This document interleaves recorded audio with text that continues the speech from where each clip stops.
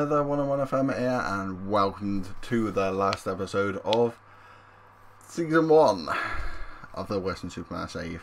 Just showing you the league table at the moment. We have got an outside chance of getting to the playoffs with 2 games remaining. 3 points behind Woking. Both played the same amount of games. But we've got Torquay, Eastbourne Borough, Chippenham and Woking to all drop points in both at least one game for us to get promotion in the playoffs, and even then it's an outside chance. But Hempstead, who are 19th, and then Dulwich Hamlet, who are top. So if we're going to win promotion, this is how you want to do it. But anyway, just before we get into these games, last 2 of the season, I'll show you what happened between that St Albans and Weston last episode. Went on a pretty decent run, to be fair. Only 2 draws and 1 loss, with the rest of them being wins. Starting off with a 1-0 win against Woking, Eli Phipps getting the goal. Then a 3-1 win over Chippenham, Jamie Lucas, Alex Byrne, and Eli Phipps getting 3 goals in a 3-1 win over Chippenham. 2-0 win over Torquay, Tristan Plummer and Alex Byrne getting the goals. 1-0 defeat to Hungerford, who are probably the disappointing game of the whole lot, and especially because Hungerford are probably the worst team we've played as well. Somehow we lost 2-0 to them. 2 goals in the first 10 minutes of Hungerford, and that was basically the whole story. Come back to fight over Chelmsford with a 2-1 win. Jamie Lucas getting both pretty early on. A 2-2 draw against Welling. Tristan Plummer and Eli Phipps getting the goals. 4-0 win over Concord. Pretty convincing, to be honest, and probably could have got more. Jordan Edwards finally gets off and running from his loan spell. Eli Phipps double and a Mitchell Clark own goal. Another of the 4-game streak where we didn't concede. Eli Phipps, Jamie Lucas and Navi Diallo from the bench, securing the 3 points at Dartford. Double 3-0 win, Eli Phipps and double, and Jamie Lucas getting the goal. And the last game we just played just 2 days ago, probably should have rotated the side, or at least sent the players on rest in the day between us. But 8% he'll do, and a 0-0 draw was in that one. So anyway, Hempstead and Dulwich Hamlet to end the season. This is a side that we're going to probably play for both games if we can. Eli Phipps and Jamie Lucas up front. Swallow, Edwards, Kane and Plummer. Steer, Bauer, Morris Edwards, Williams and Luke Pennell. If you're wondering why I'm playing Edwards and Morris Edwards won the games, and I for some reason promised him to do that in a press conference, not really trying to mention it. And Edwards has played pretty well, 7.28 in the last couple of games, and that 14 passing and 13 decisions just really helps us out a lot. But anyway, let's get into that game against, I can't even remember. Then Hempstead kick us off in the red kit. We are in our traditional white kit. A little bit weird since we're away, but in our white kit. A little bit weird. Free kick for Hempstead towards Norville Williams, Parks, Roberts for Hempstead. I mean, if we're going to win either games, this is probably be the one. Came to Plummer, forward towards Lucas, who's for some reason on a yellow card. Lucas on goal, and Allen heads it out for a corner. She's a bit of the corner taker, so we should have a decent corner taker on him. Ben Swallows usually quite good at crossing towards Tristan Plummer, and doesn't quite get on the end of it, but pushes his opponent instead. Free kick from Hempstead. It used literally just been all them in the highlights. We had one highlight, but not really anything there. Ball away from Bauer. Phillips to De Silva on the right hand side. Back to Parks. Hempstead running things. Back to De Silva. Not really creating chances though. Probably shouldn't say that while they've got the ball. Doyley. Long shot. Luke Pennell. I thought he could have caught that, but I mean, deal with it. And now corner. Deal with this. And we've got 2-on-1 up front. Not really great. Kane away. Phillips. Well, I don't know what I call him. Phillips. It's Phipps. Swallow with a free kick. Silva away. Back to Phipps. To Plummer. To Edwards. Jordan Edwards has only played 6 games this season. The first 2 he was pretty awful, but the last 4 he has been awesome. Jordan Edwards, midfielder, and I love him. Free kick from Hempstead Parks. Bit of a curler into the top corner. Doesn't quite curl enough. Weston kick us off in the second half. Kane it to Williams to Plummer. At the moment we are only 1 point ahead of behind Woking, who are in the playoff spots at the moment. And now gone to. There's a couple of teams between us and them, so still got a bit of work to do if we are gonna fight for that playoffs. But if we just came up with 2 wins, I'll be happy. Phipps, I mean Jordan Edwards, we were gonna have to bring him in next season. With this one, I know it's Hammer Hempstead, we're supposed to beat them, but there's no other player that I've ever seen that takes a game by the scruff of the neck and just wins it. Goal and assist so far. Purnell with a goal kick out right towards Tristan Plummer. Towards Lucas. Can Phipps get his second? Swallow shot. Pretty tame, to be honest. Probably should have crossed it. He's a lot better at crossing than he is at shooting. Does have a crossing opportunity now. Cross and Swallow. I mean, I said he was good at crossing. Second attempt. Bit better. Edwards. Can he get his third? Hits the post. It looked like the keeper hit that at the post. Lund clears it away and Steer picks up the ball. Swallow on this left hand side. Free kick. Tripped by Park. Goal kick by the Hammer Hempstead keeper Allen towards Osborne. Rene Steer's gonna win it just about. Swallow's touch just about brings it in. Jacob Kane. A forward ball towards Jamie Lucas. Back towards Phipps.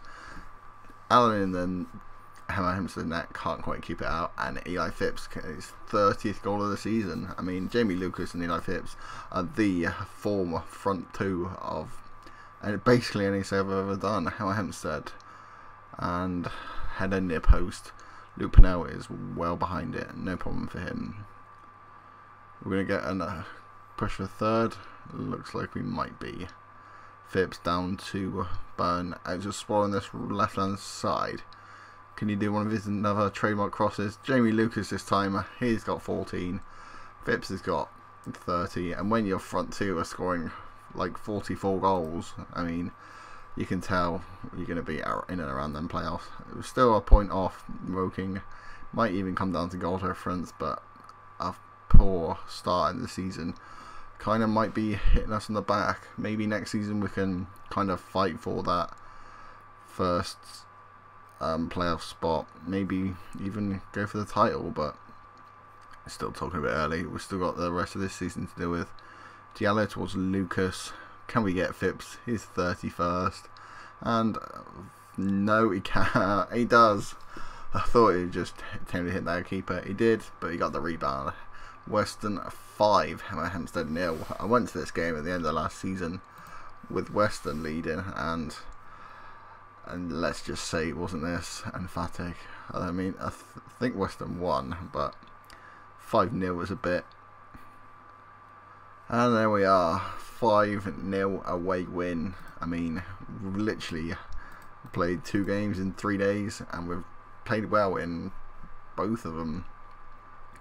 Anyway, got 2 achievements, thumping and parked the bus. Not sure that's actual part of the bus thing, but I think it's more of a clean sheet thing, because that is 1, 2, 3, 4, 5 games without conceding. Can we go up to the top of the league and not concede? Well, you're going to have to find out in about 5 days in game. Don't worry, I'm not going to wait 5 days in real life just to play the last game of the season. Just some bit of a bad news. The director of football has informed me David Callagher has announced he retired at the end of the season. Physio at the club, I think it's his daughter or his, I don't know what the relation is, but Amy Callagher works here as well. Callagher been head physio at Weston Supermare since July 2008 and intends to retire on Monday 27th of May 2019. After many years in the game, he feels it'd be time to call it a day. Sad to see him leave after being here for 10-11 years, but I suppose we're going to have to move on the best we can. Here we are then, last game of the season at home against top of the league. We scored 5 against the last team we played, even though they are not the best of sides, but might as well give them the same team a run out and see what they can do against the best team in the National South. Corner from Dulwich Hamlet, basically a free header from Bird. A couple of players on the line, I think it was Steer and Pennell, between them that couldn't quite keep it out. And why is there a massive car park? I don't actually, I've been to Weston Stadium a couple times and I don't actually remember there actually being a massive car park there. It's kind of a thing you would have noticed. Steer away towards LA Phipps, kind of just not acknowledging that Dulwich Hamlet are actually tearing us apart. I mean, another attempt on target, 11 minutes in, and Pennell this time behind it. Throwing from Steer to Swallow, to Kane, back to Swallow, forward towards LA Phipps.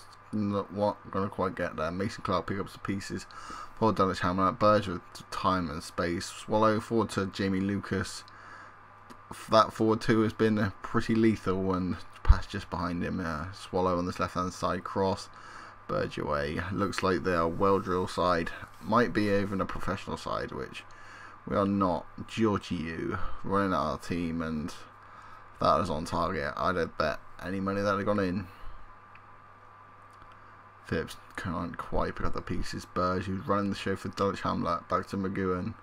Pretty sure that's how you pronounce it. Nichols, forward set Adeyemi. Morris Edwards away. Burge, probably not the best, having two of our, well, inexperienced players.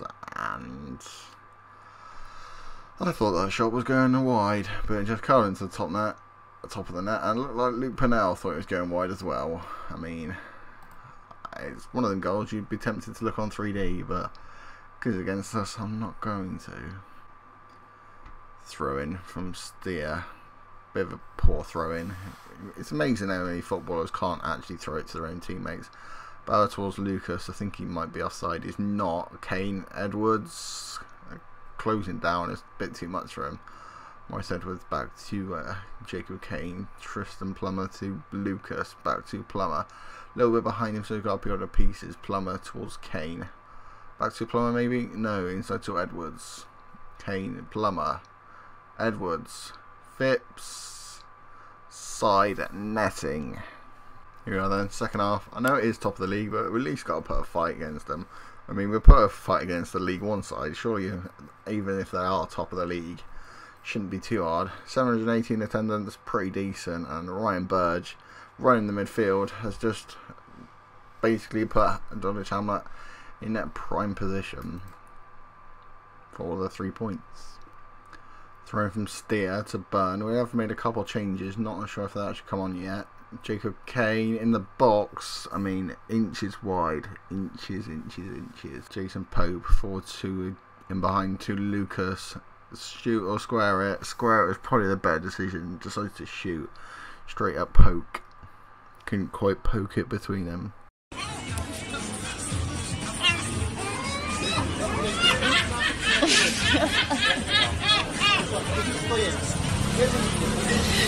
Here we are, 30 minutes left. Lucas to Burn. Eli Phipps behind goal, and he gets his 32nd of the season.